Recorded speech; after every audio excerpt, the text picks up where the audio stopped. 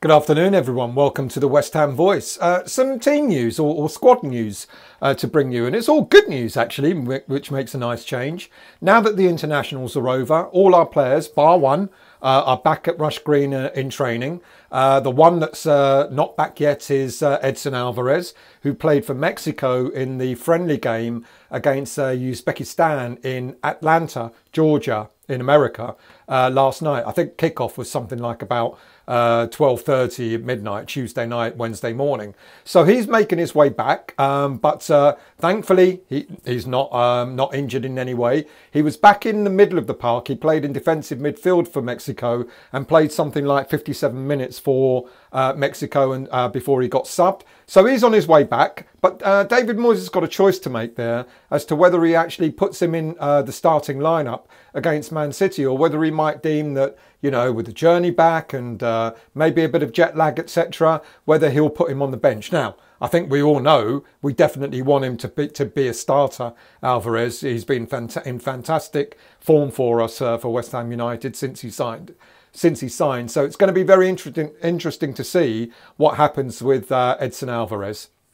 But the good news, the knock that James Ward-Prowse picked up in training last week at Rush Green, he's back in training, which is good. Apparently he missed Monday, but he's back training with the squad today on Wednesday. So he'll be in line in contention for a starting place, as is Vladimir Coufal. Coufal played the first of two games for the Czech Republic in the international break, but he was missing for the second game because he also had a knock. But the good news is he's back in training as well. So all eyes on what David Moyes does against Man City in terms of team selections on Saturday. But it's fantastic news that we've got all our squad back together.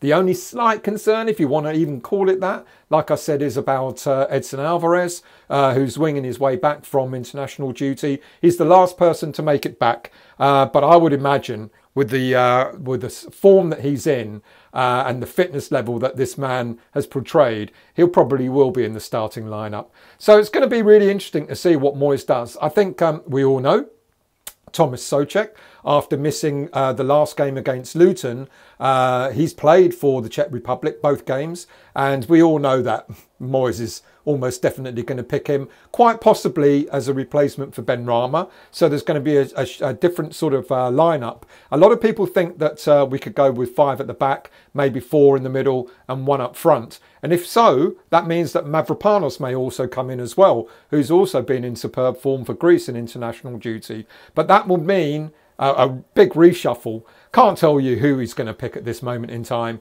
But the good news is that all our players are back. Alvarez is the last one to return, and I think they'll just check on him with regards to jet lag and stuff like that before making a decision whether he's a starter on Saturday or not. I would imagine he would be. I suppose maybe Mohamed Kudus might still have to bide his time on the bench. I know a lot of people would rather see him start, but also a lot of people would rather see Mavropanos start, and maybe suggesting that he should replace Naya for good, which would be a little bit unfair. But isn't it great to have such a selection dilemma for David Moyes? All eyes on Saturday. I'm sure when there's more news to bring you, I'll do that. But in the meantime, have a good afternoon, and we'll see you all soon.